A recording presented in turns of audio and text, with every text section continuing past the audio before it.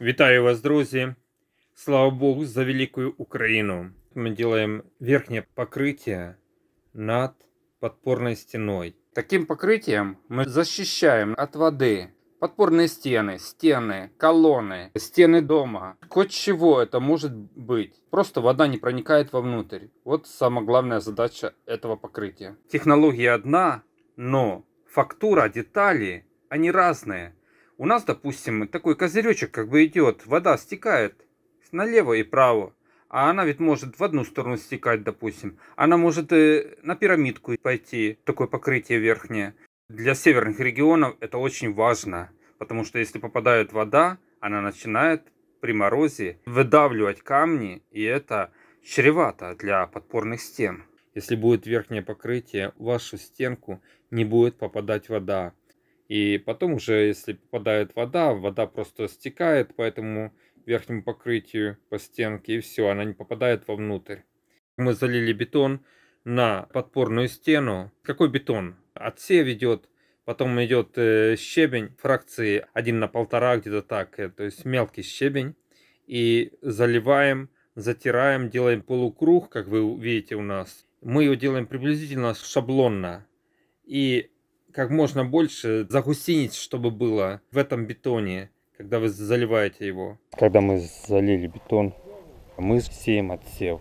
Немножко побольше отсева необходимо, то есть щебня, для того, чтобы получились вот такие шероховатости. И вот тогда уже можно сделать верхнее покрытие.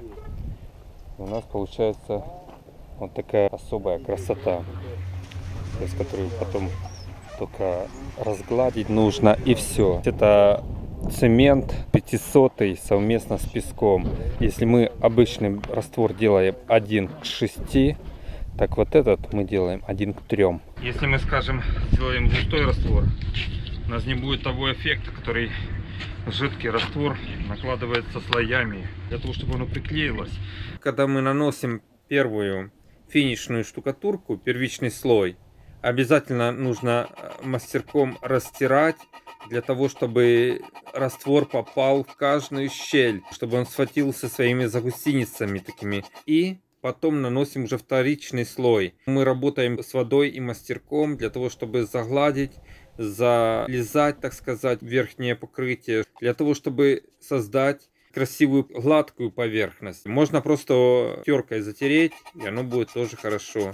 В данный момент мы делаем мастерком для того, чтобы не было никаких загусениц. И это смотрится очень красиво. Чем скорее вы начнете делать верхнее покрытие, финишную штукатурку, тем лучше.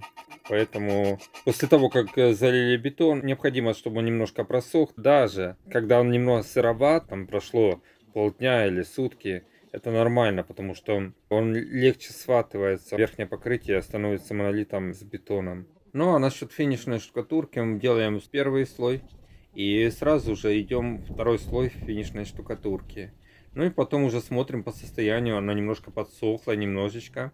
И начинаем затирать. Так, чтобы вот терочка и верхняя штукатурка нашей подпорной стены, она не прилипала к терке. Вот это как бы нормально. То есть, если возможно затирать, значит все, мы берем и затираем. Вот. А если оно невозможно, значит оно просто прилипает к терке и невозможно работать.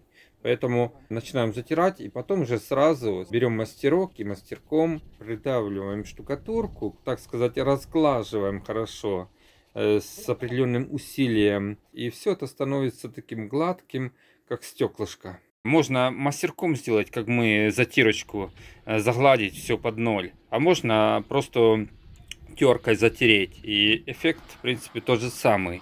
Единственная разница между теркой и мастерком — это терка оставит шероховатость. Если мы проходим мастерком, практически шероховатости нету. Мы делаем гладко. Когда вы затираете терочкой, вы терочку опускаете в воду и начинаете затирать. Или, допустим, берете щеточку и поливаете сверху на верхнее покрытие и затираете. Кому как удобно. Ну и потом, когда вы мастерком затираете, там тоже необходимо поливать водой. То есть щеточкой сбрызгиваете или, допустим, мастерок опускаете в воду и затираете. Это покрытие делается, чтобы защитить сверху от воды. Конечно, для красоты тоже можно. Ну и вот это нужно все замывать мочалочкой. Мы сейчас посмотрим, как Серега все замывает. Что это осталось? Вот так замывается все мочалочкой. У нас на сайте существует видео, как делать верхнее покрытие. Мы уже там снимали. Вот, вы можете еще посмотреть с других ракурсов. И все это легко повторить. Заходите к нам на сайт, подписывайтесь на канал. Мастера, смотрите, учитесь и зарабатывайте. Стройте из камня.